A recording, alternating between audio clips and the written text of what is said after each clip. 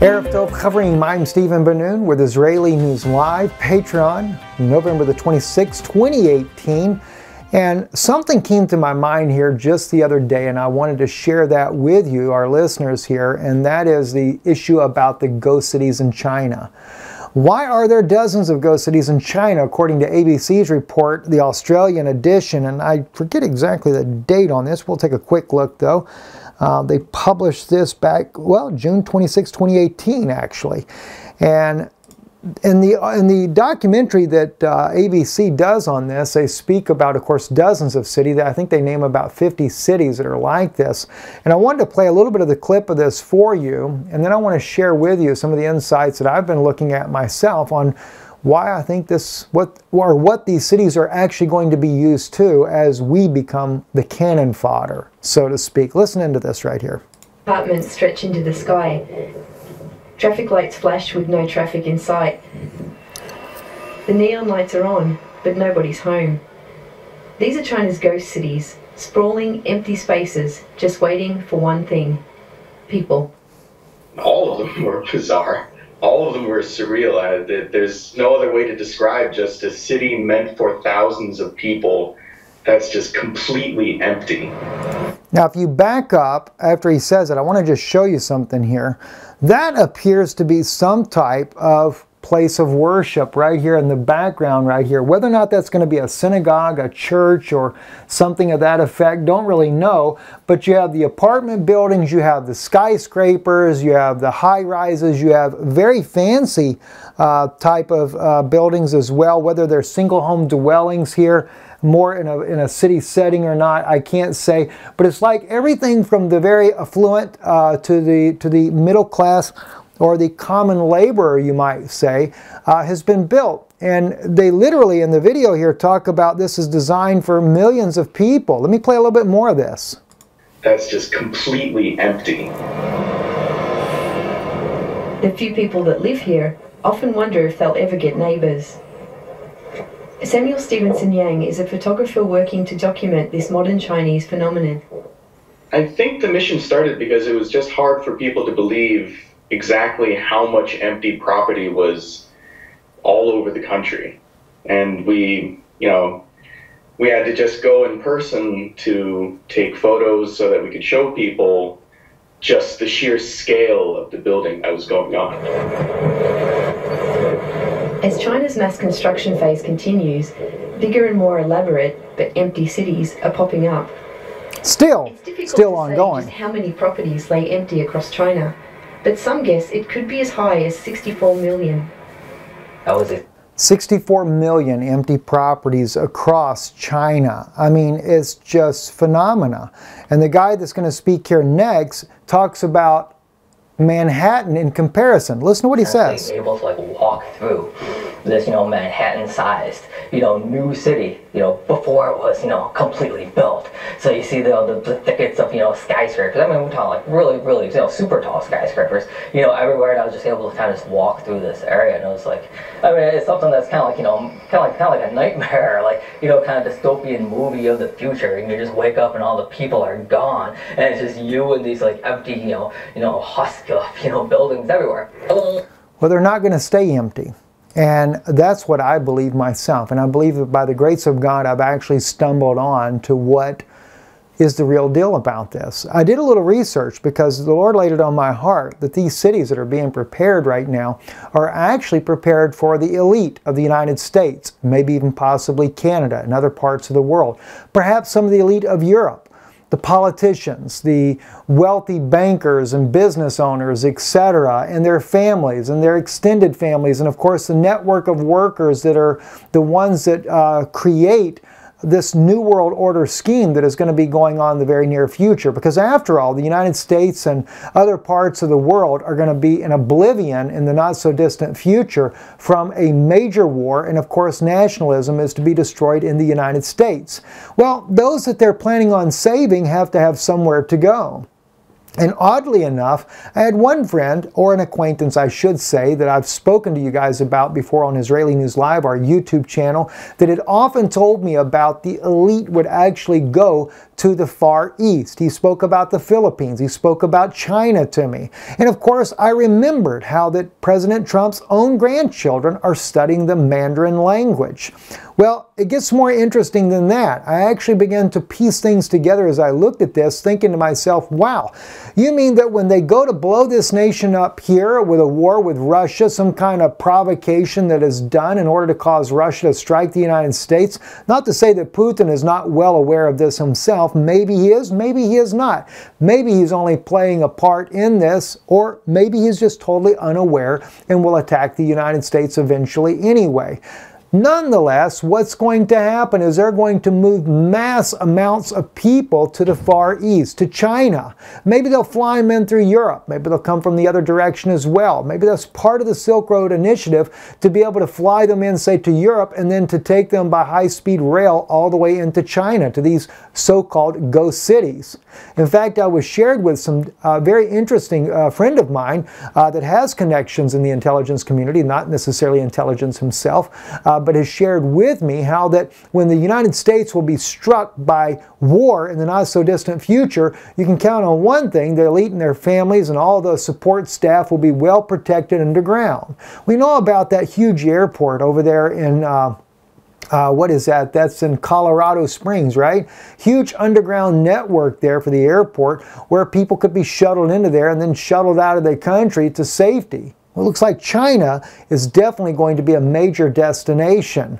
And by the way, I think it's going to really surprise you when you find out some other things I'm going to share with you on this. You know, you have to go, as I said, though, to the Silk Road, that Silk Road Initiative, which, by the way, they made it look like Xi Jinping was really the guy that inspired all of this. But in reality, Xi Jinping is not the inspiration for this huge, massive operation called the Silk Road, or the the rebuilding of this. It says here, the Silk Road was established during the Han Dynasty. Beginning around 130 BC, marketers and trade posts were strung along a loose skein of thoroughfares that ran from Greco-Roman metropolis of Antioch across the Syrian desert through modern-day Iraq and Iran to the former Chinese capital of Sichuan, and streamlining the transport of the livestock and grain, medicine, and science. In 2013, Xi Jinping, which is the current president of China, announced that the Silk Road would be reborn as the Belt and Road Initiative, the most ambitious infrastructure project the world has ever known. Well, oddly enough, the money for that project has come heavily from Jewish backers, or supposed Jewish backers, the Rothschilds, the families, these multi-billion, trillionaire type people that have been funding this. And the idea did not start with Xi Jinping. It was actually a Hungarian man back in the mid-1800s, if I remember that right. I studied this once before, that actually initially brought the idea forward. Now, from what I can see, though, is that they've been setting up to continue the Industrial Revolution that America once had, and to continue this massive growth of wealth and income. But the thing is they know they have outlived that ability to do it in the United States. Well, after all, we had the trade unions, all that to try to bring better wages and better jobs for the poorer class, and that just doesn't work. Well, I think it works great, but unfortunately, those wealthy business owners don't think it works. They don't like paying all that money out. They like communism better. In fact, recently, that's why one friend of mine, and I know he meant well when he said it, as he spoke to me about China's involvement in Haifa and building the gas pipelines from Haifa going over to Greece and also to northern Africa, the split right there, and how that it is going to be the West and Israel that will be the big winners in this. Well, in reality, the West is not going to be the big winner. But the wealthy businessmen of the United States, they will be the big winners, because they're the ones that have been investing in this pipeline. They are the ones that have been making sure that the wars have been spearheaded to overthrow Iran, Iraq, Syria, Lebanon, Libya, Sudan, as General Wesley Clark did say himself. Well, interesting, isn't it? gets more interesting though. I want to share with you some of those thoughts that I had on this.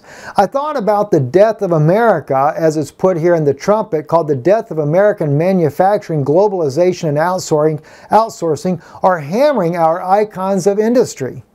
For over a half a century, American manufacturing has dominated the globe. It turned the tide in World War II and hastened the defeat of Nazi Germany. It subsequently helped rebuild Europe and Japan. It enabled the United States to outlast the Soviet Empire in the Cold War, and at the same time, it met all the material needs of the American people. That's very true. But now, well, we just got too much debt, I guess. During this period, many American icons were born. Companies like, notice the name, General Motors, Ford, Boeing, Maytag, Levi Strauss become household names. American manufacturing became synonymous with the quality of ingenuity. And on the back of this industrial output rose American middle-class, high-paying manufacturing jobs, in turn helped spur a robust and growing economy that depended little on foreign nations for manufactured goods and armaments. Well, about the only thing keeping the United States going today, of course, is the military-industrial complex, and that's the only people that we're really kind of employing now. Yes, as Trump says, we can't turn our back on Saudi Arabia. They're one of our biggest customers. What you don't realize is that Saudi Arabia is the biggest customer because what they need is they are creating a more massive military over with Saudi Arabia to help police the entire world. Makes you wonder then. There's going to be a lot of beheading in the world because the Saudis will have a big police stake in the future military of the world. Not to mention, really and truly, all we're doing is we're making America great again on the blood of children and little babies and mothers and fathers that are trying to live a little peaceful life on some backside of a desert somewhere in the middle of nowhere where the life and luxuries that we have is nothing for them.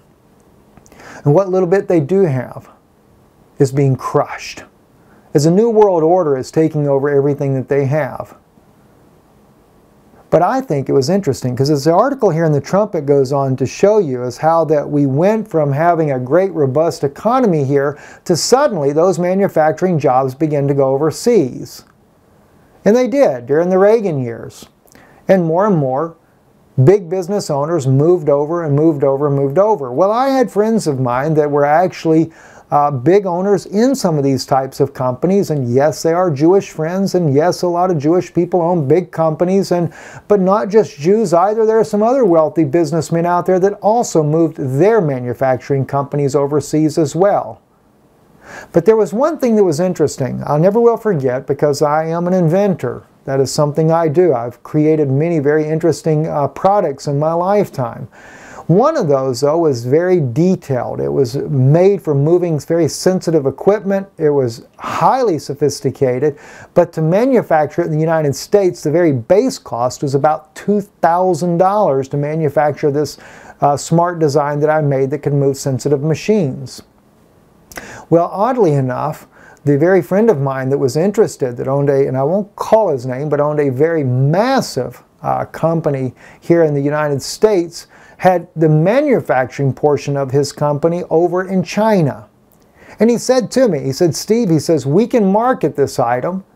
It will be a very big ticket item, but the thing is the cost of manufacturing such a technical device, although America could make it much better, we need to save money and send it over to China.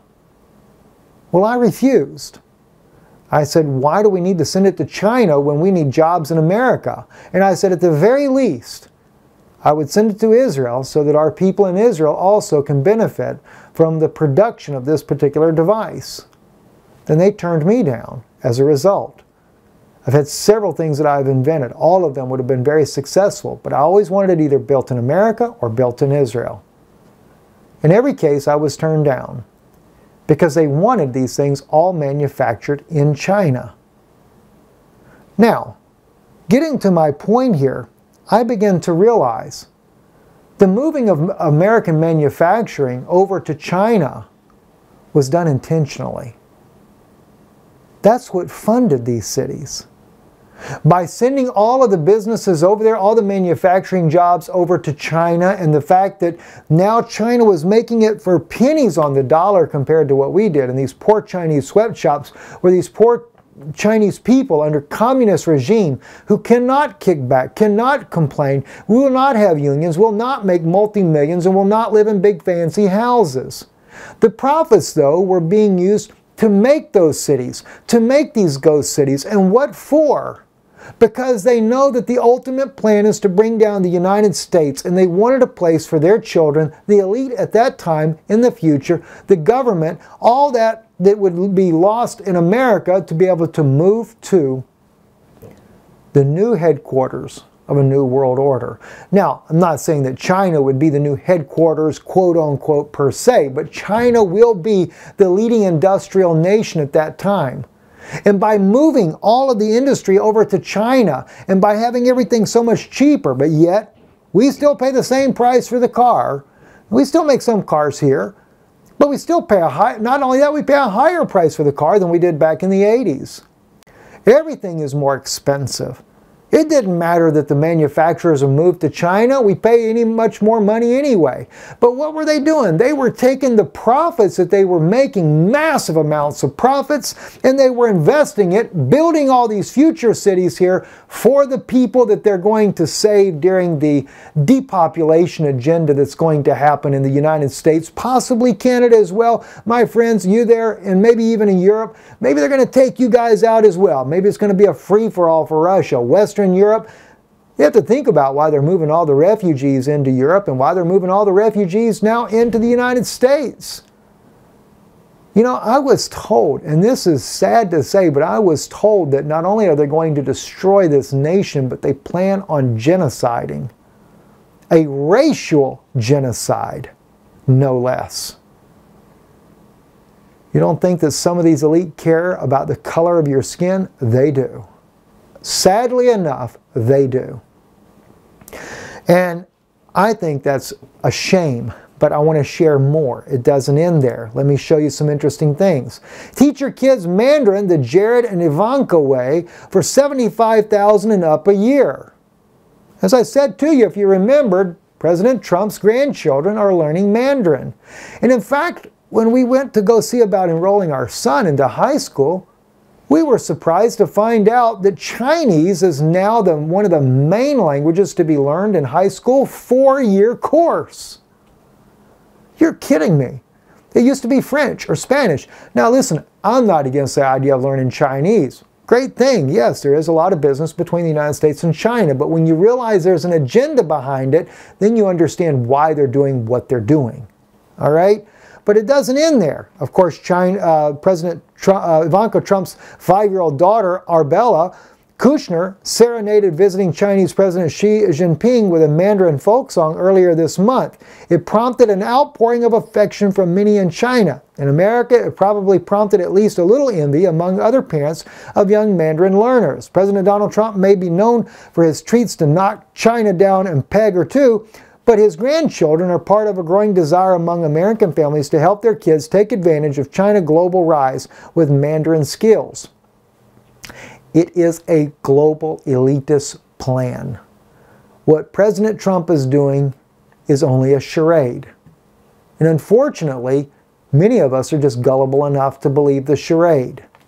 But, like I said, it gets more interesting. I ran across this book here. Chapter 9 is called Israel and the Jewish People in Chinese Cyberspace in 2002. And you want to keep the date close in mind as I speak about this. It's Zhang Ping, background. In the year 2000, a dramatic change occurred in Chinese cyberspace concerning the Chinese understanding of Israel and the Jewish people. Described by some people as a language revolution, the change involved a re-examination of history of the Jewish people, especially that of the State of Israel. Discussion about the true situation of Palestinians and terrorism and the relationship between the Chinese people and the Jewish people, empowered by a relative freedom of expression and information access on the internet. A large number of Chinese web surfers challenged the anti-Zionist tradition in communist China and rephrased their expression regarding Zionism. the State of Israel, the Jewish people, etc.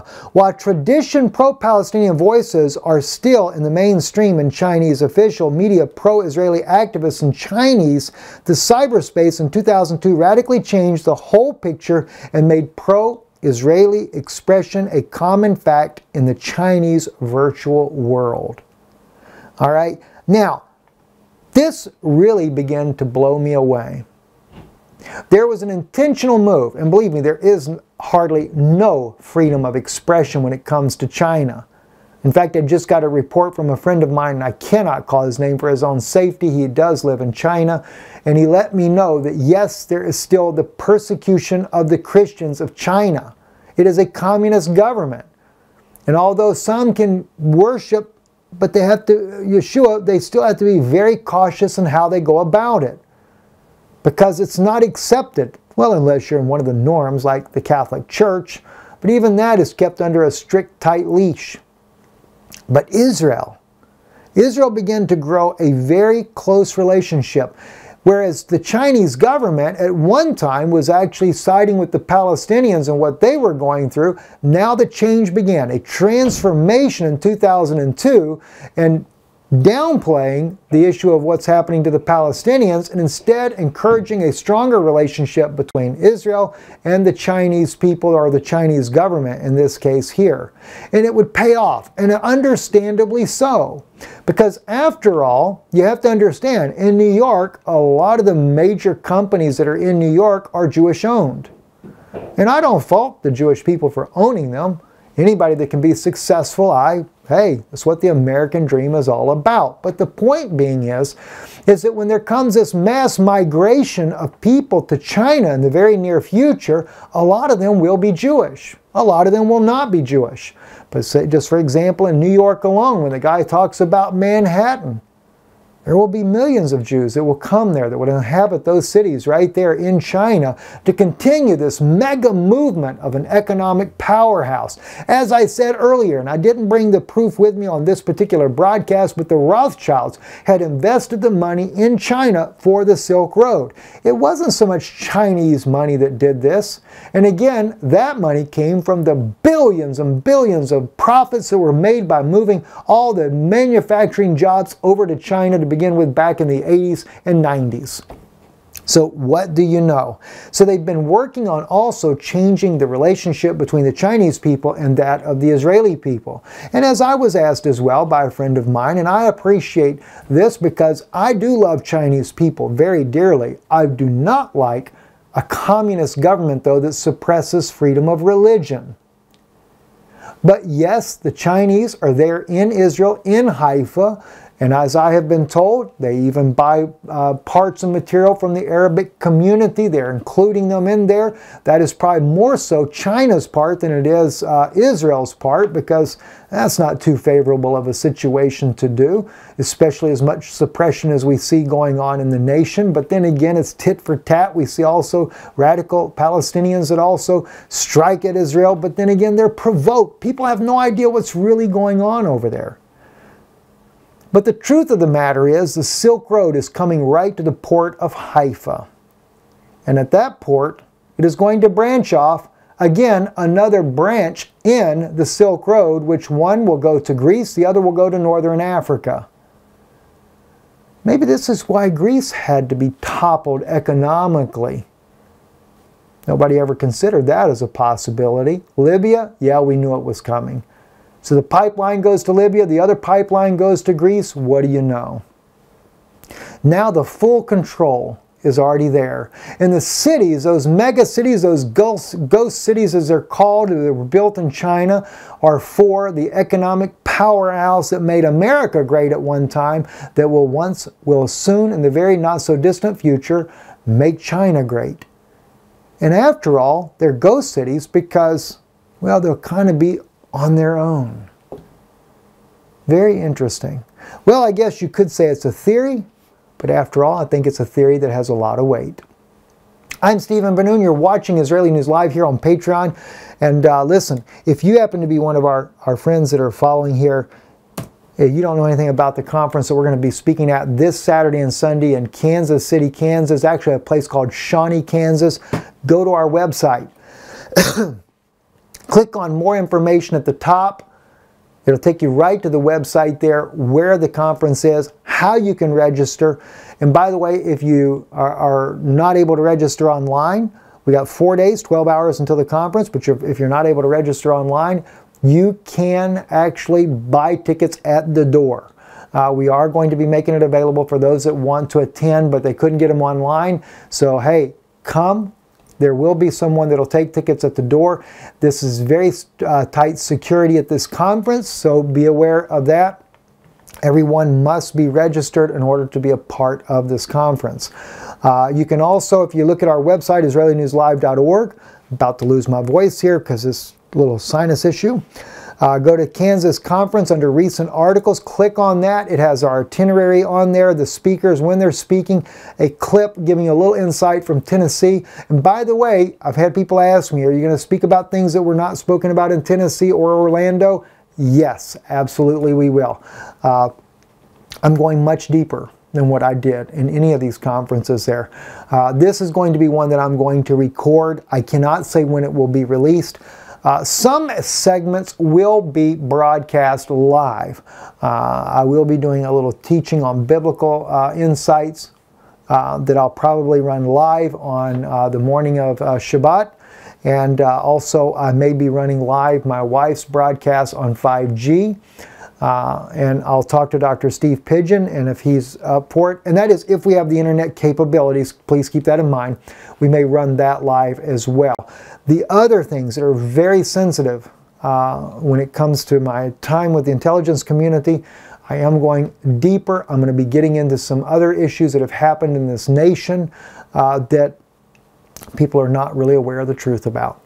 I'm Stephen Ben-Nun. You're watching Israeli News Live here on Patreon. Thank you for supporting this. Thank you guys for sticking it out here with me and not just bailing out. I've been doing some movement here and there, been traveling a little bit. I don't always say why, but there's always a purpose behind it.